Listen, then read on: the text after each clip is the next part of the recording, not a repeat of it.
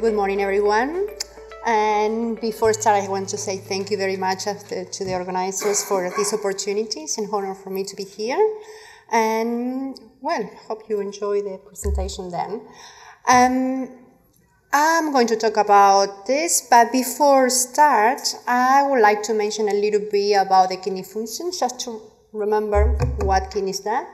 You can see there that one of the functions is hemostasis, which is the important part of the kidney just to maintain the balance in the body for the fluids and electrolytes. And we can see there that a part of that have an impact in the acid base and the blood pressure control, and we will talk about that in a minute. And some excretion of removal of metabolic waste and some drugs, for example. And the endocrine function is the erythropoietin, that probably you hear about that in patients when they have a chronic kidney disease. They need exogenous erythropoietin PN injections because the kidneys are not working and can't secrete that hormone, which is important for the anemia management. Renin for the blood pressure, and vitamin D, which is important to maintain the calcium phosphate metabolism. And how we measure the kidney function, there are a few gold standard ways to measure the kidney function, and you can see there, one is the inulin clearance. Actually, we don't really use that, but it's the best way to measure the inulin clearance. And inulin is coming from the plants, especially some plants like garlic, onions, and they need to be cannula and need to be administered to the patients, and it's a really good way and needs to measure every hour or every 2 hours in urine, but actually it's not something that we do in a practice. And the other one, a nuclear scan measuring radioactive tracer excretion, which yes, we do pre-transplant and post-transplant patients, but this is inexpensive and it needs to a cannula. It means to administer that radioactive tracer, so it's not really practical in the clinical practice. What we use to measure the kidney function is creatinine. Urea, sometimes that helps, but can be affected for some conditions, hemodynamic conditions like dehydration, for example, or hypermetabolic situations. Cystatin C, years ago they used that, but they are not using that anymore because can be affected for different situations like age, height, smoking, steroid therapies. What we use is creatinine. And I remember years ago I used to do the calculation. You can see there in the bottom to check the calculation of the creatinine in urine and in blood. In blood is the formula that crack of gold, but that we don't use anymore because actually the laboratory give you the glomerular filtration rate of the patients. Much easier now. The creatinine is a breakdown product from the muscle, and yes, can be affected for age or gender, race, diet, muscle mass, or some medications, but actually it's the best way to measure how the kidneys are function, and that can stratify what kind of kidney disease the patient is having at the moment and the progression of the kidney disease. We will talk about that in a minute as well. But this is what we use to measure the glomerular filtration rate. So glomerular filtration rate should be more than 90 mL per minute in a person of 1.73 meters square.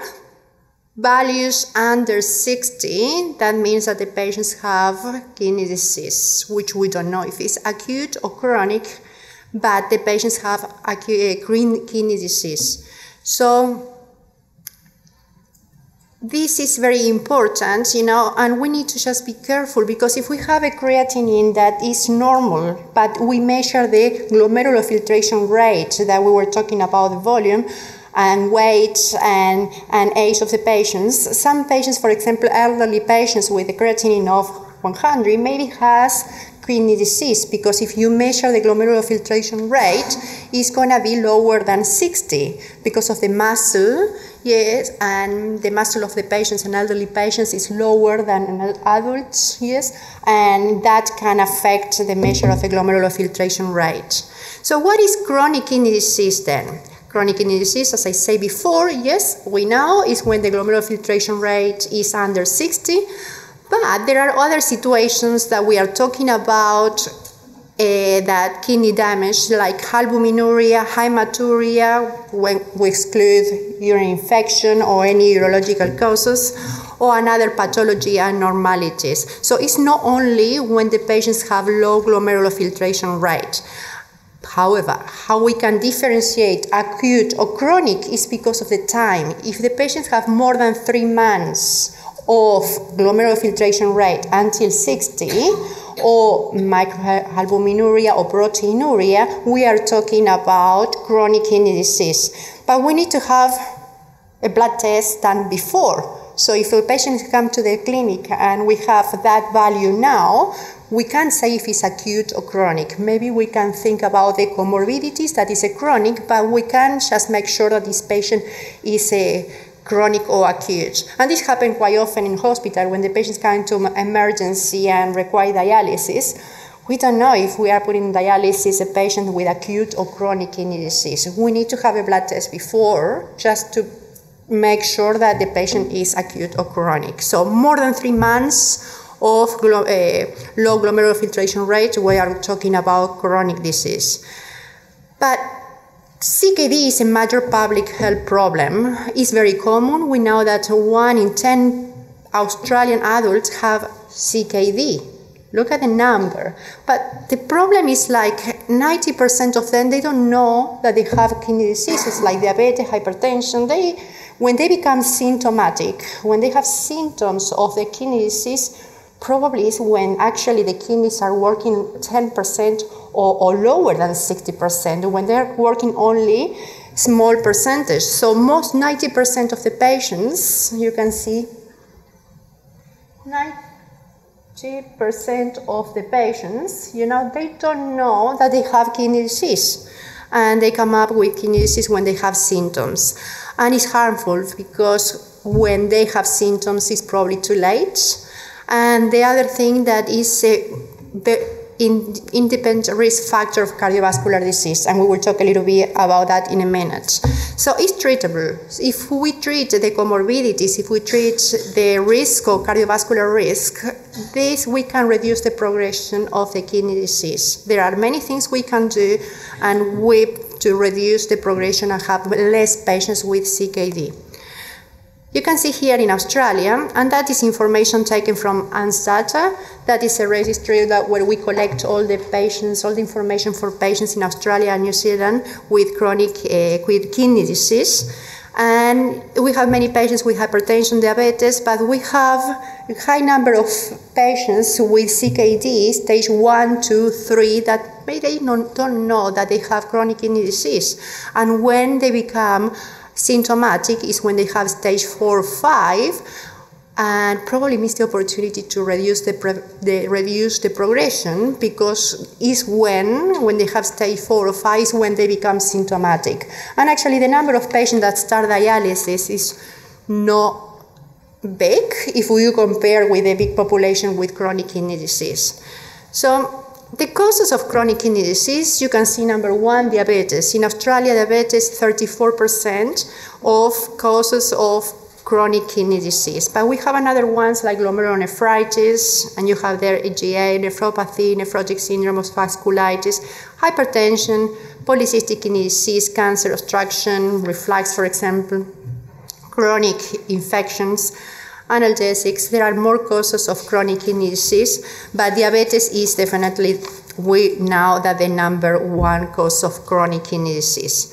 How the chronic kidney disease is presented? Sometimes it's asymptomatic, yes, and we just check a blood test and found that the creatinine is high, and we do the glomerular filtration rate and we found that it's under 60.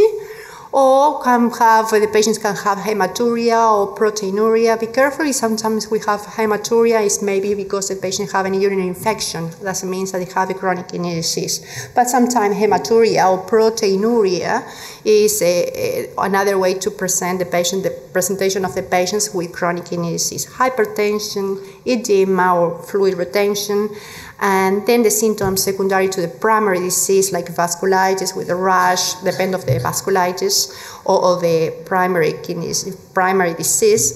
And symptoms of uremia. Uremia is something that happens, but usually happens when the patients are under 15 or under 20 of GFR, especially under 10. They really have symptoms of uremia: nausea, vomiting, itchiness, restless legs, insomnia, feeling cold. It is very common and a symptom of uremia. And then some other complications of chronic kidney disease like bone disease, anemia, electrolytes disbalance, hyperpotasemia, metabolic acidosis.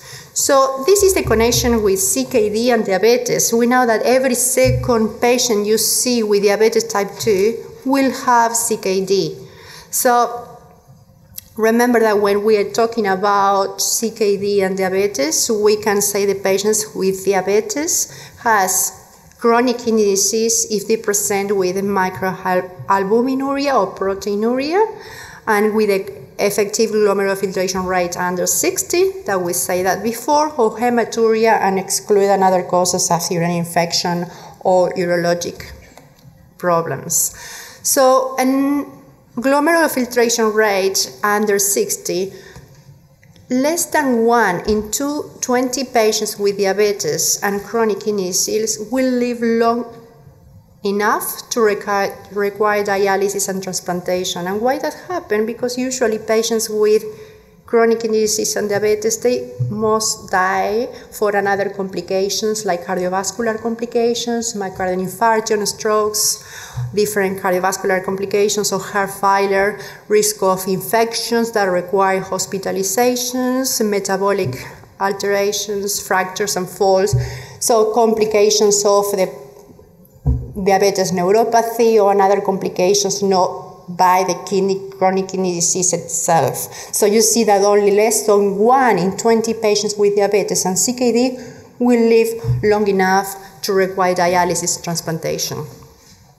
What happens when the patients have end-stage kidney disease, or what we call it chronic kidney disease stage 5? There are some modalities that we offer to the patients like transplant. That is the ideal, but it's not for everyone. And we have hemodialysis, we have peritoneal dialysis with 2 different modalities of peritoneal dialysis.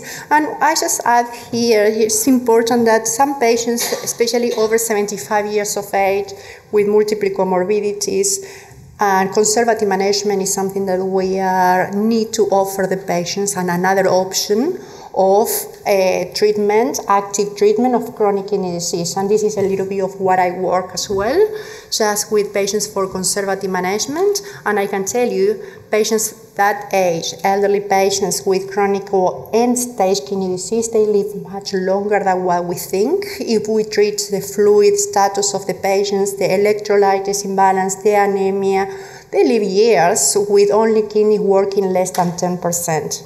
I have many patients in that situation, so that is an active treatment, and that works well for elderly patients, and they have better quality of life than having dialysis.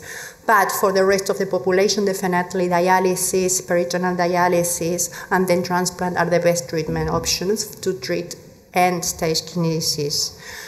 So chronic kidney disease and diabetes, what the connection? Well, we know well that the cardiovascular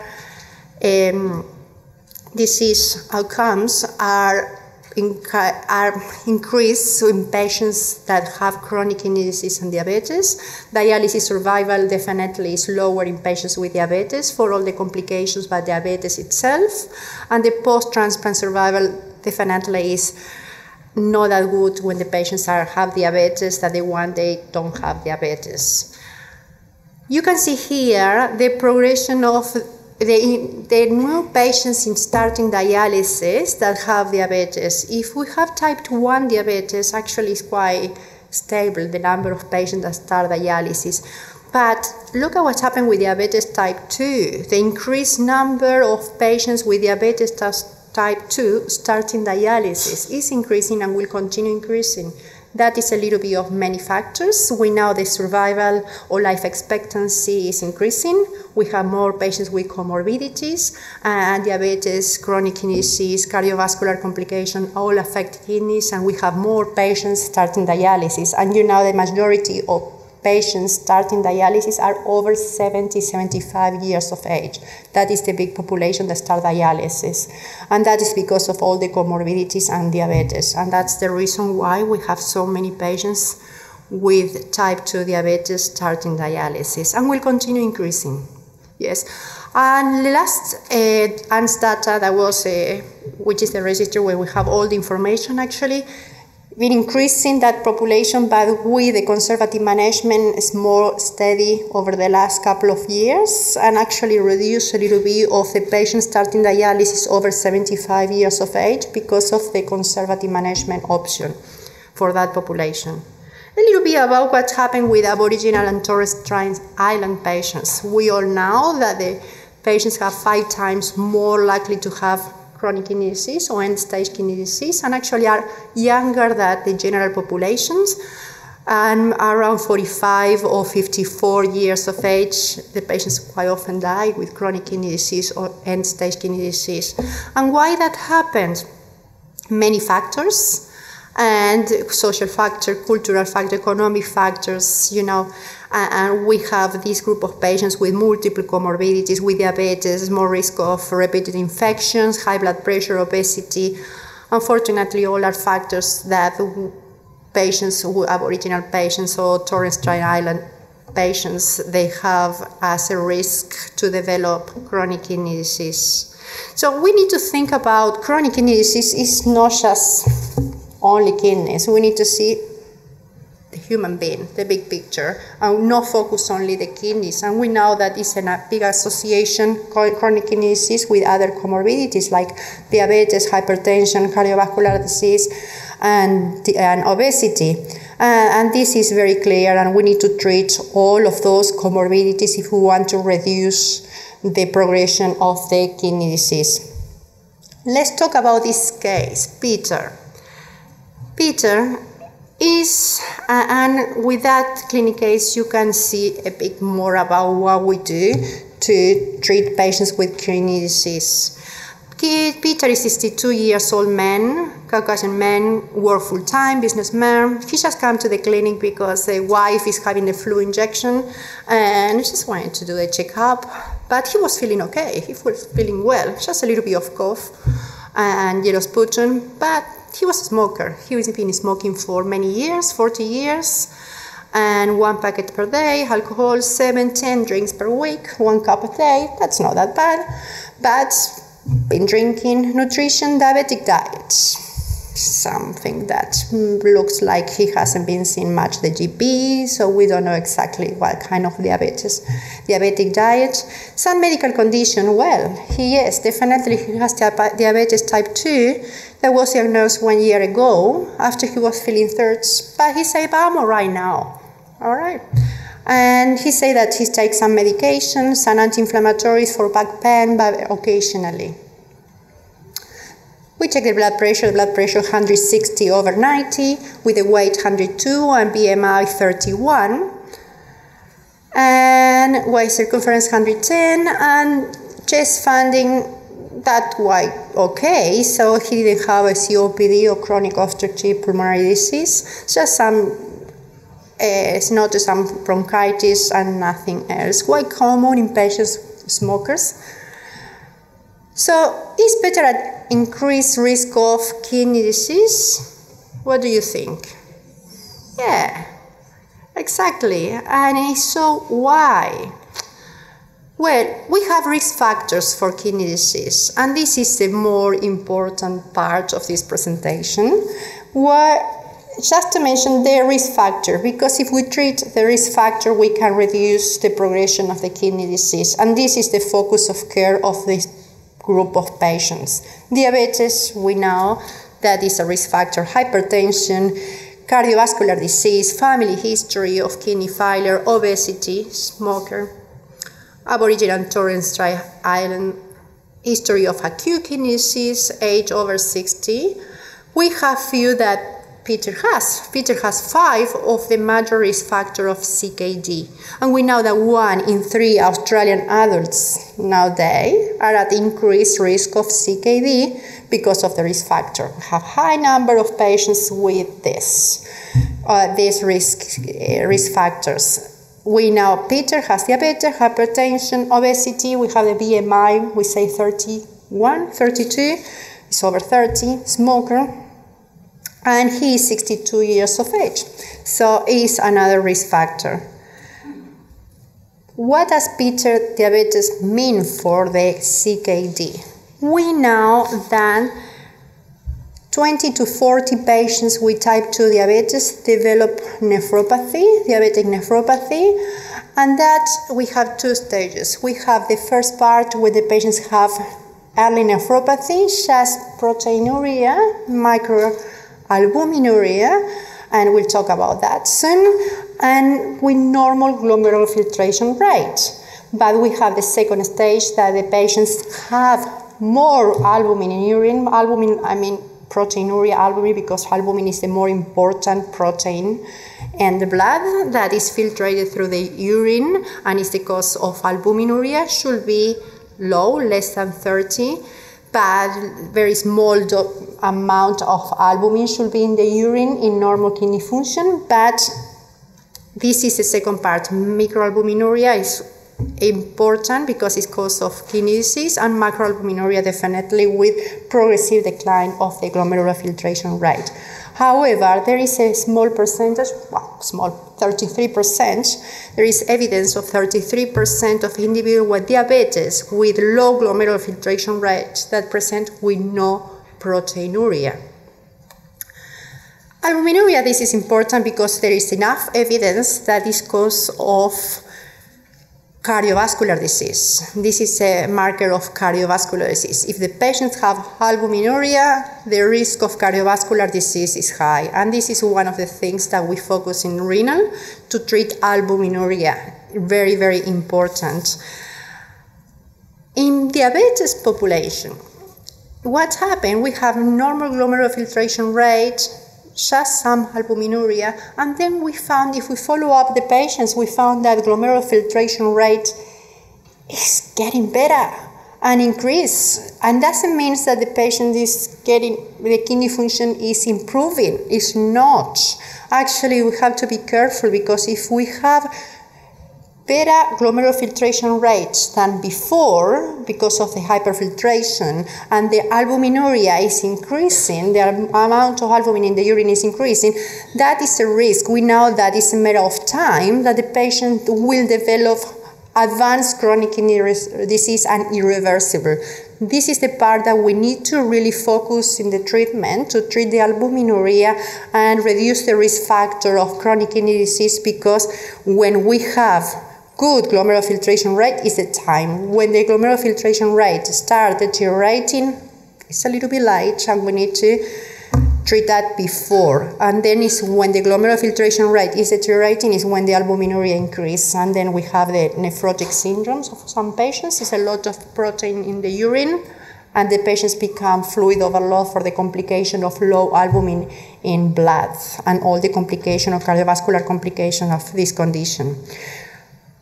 How we measure albumin? We have something that we call it albumin creatinine ratio. In normal values, it should be less than 3.5. You can see there, normal, less than 3.5 in females and 2.5 in males. But we have microalbuminuria if in females it's 3.5 to 35, or in males 2.5 to 25. And you see there that we need to measure every 3 months, or repeat the samples if the patients have a microalbuminuria, and if they have a macroalbuminuria or proteinuria, is if it's more than 35, and males more than 25. And that is very important that we can differentiate if it's microalbuminuria or macroalbuminuria, for the treatment is different and in those conditions, and that means that the kidney function is really deteriorating if we are at the stage of having the patients with macroalbuminuria. So what is the relationship with hypertension and chronic kidney disease? We know well that hypertension is common in patients with diabetes, and that hypertension is 5 to 8 times likely to have albuminuria. And the blood pressure control is a more effective way to reduce the progression of chronic kidney disease. So we need to focus in chronic kidney disease. So obesity. And obesity, definitely there is a relationship with chronic kidney disease. We know that with a BMI of over 30, patients have 40 to 80% more likely to develop chronic kidney disease, and the association of obesity with albuminuria and proteinuria is increased, and that is a little bit related also to the control of the blood pressure in patients with obesity, which is more difficult. Smoking the same, that can be related to chronic kidney disease, and probably because of the cardiovascular comorbidities associated to smoking. Do you think that the anti-inflammatories that Peter was taking was related to chronic kidney disease? Probably no. He was taking that occasionally, not all the time, so that is not really related, but it's important that the use of diuretics, anti-inflammatories, and ACE inhibitors, they are the one that we use to treat for blood pressure, are not given to the patients with chronic kidney disease together because of the effect of acute deterioration on the chronic kidney disease, which is called a triple whammy. So make sure that patients with chronic kidney disease, they don't have that association on medication. Chest infection, not really. It's not really an infection that the patient becomes septic to affect the kidney disease, so there is no relationship of that. Kidney damage, we have to measure urine stick, urine albumin, radio, 24-hour urine protein, serum creatinine, glomerular filtration rate, ultrasound, we can do that. By the way, we know that the kidney health check from Kidney Health Australia, they suggest blood test, glomerular filtration rate, urine test, albuminary creatinine, radio, and the blood pressure control is very important to treat patients and prevent progression of the kidney disease. So we can do the acute albumin creatinine radio, we can do the serum creatinine and the effective glomerular filtration rate. That is what we need to monitor the patients like Peter with chronic kidney disease. Peter has a blood pressure quite high, sodium normal, chloride is alright, potassium okay, bicarbonate is okay, white blood cell, red blood cells, so it's not anemic. The creatinine is a little bit high and has a glomerular filtration rate of 36. So they have some microalbuminuria, the HbA1c is high, lipid triglycerides are high. So we can say that, I don't know if you've seen that, this is from Kidney Health Australia, and you can assess when the patient, which stage of the chronic kidney disease the patients are, and you can have an app in your phone where you add the glomerular filtration rate, the creatinine, and they will tell you what the stage of the kidney disease the patient is on. This patient's Peter is 3B. You can see there that they have microalbuminuria and a glomerular filtration rate 46 actually. This is 30 to 44, so we can consider 3B. So we need to check definitely, yes, the albumin creatinine radio every 3 months, and patients with diabetes, hypertension, and for patients in frequency in general is 1 to 2 years if the patients have risk factors of develop chronic kidney disease. We don't really talk much about imaging ultrasound. We know that patients with chronic kidney disease secondary to diabetes nephropathy, the kidney size is a little bit bigger than the normal size, and patients that they are not diabetes, the kidneys are small. But it's important to rule out polycystic disease or uropathies, obstructive uropathy, that is another cause of chronic kidney disease. So, changes in lifestyle modifications, hypertension, treat with medication for that, diabetes, refer to endocrinologists, cardiovascular risk are very important for the treatment. I'm going to mention very quick, there are the app that I mentioned before. You can have all the goals of management of patients with chronic kidney disease, and really recommend it's free and you can download in your phone. They can tell you how to measure and what to measure in this group of patients to achieve or reduce the progression of kidney disease. And medication to treat the blood pressure is important, as inhibitors or ARBs are very important to reduce the progression of the kidney disease. So the blood pressure target that we achieve for these patients, we need to achieve is 130/80, and this should be less than that. That is the maximum with blood pressure medications. And the blood pressure medication that we use also reduce the microalbuminuria or albuminuria, which that effect is important for these patients. Diabetes, I'm going to leave for a little bit this for diabetes, but definitely we need to treat the diabetes for these patients to reduce the progression of kidney disease. Metformin only if the patients have less than 30 is not recommended.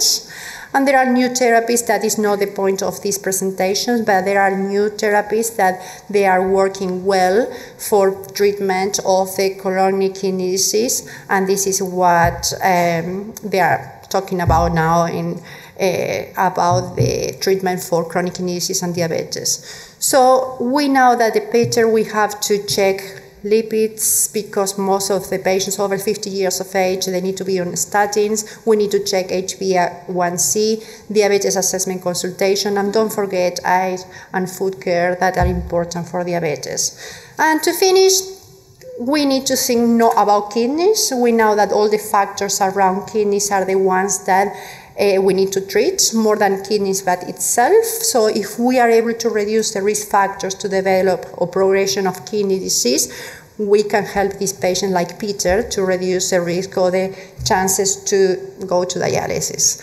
And target the blood pressure, glycemic control, lipids, lifestyle factors, modification with smoking, for example, and remember that nurses is a good way for the patients to reduce the progression because are the ones that they can spend more time with the patients talking about educations and the management of this group of patients. And definitely if we are able to provide that education and reduce the risk factors, we will have less patients with chronic kidney disease and less patients on dialysis. But this is the point, reduce the risk factors of these patients and treat the blood pressure with medications.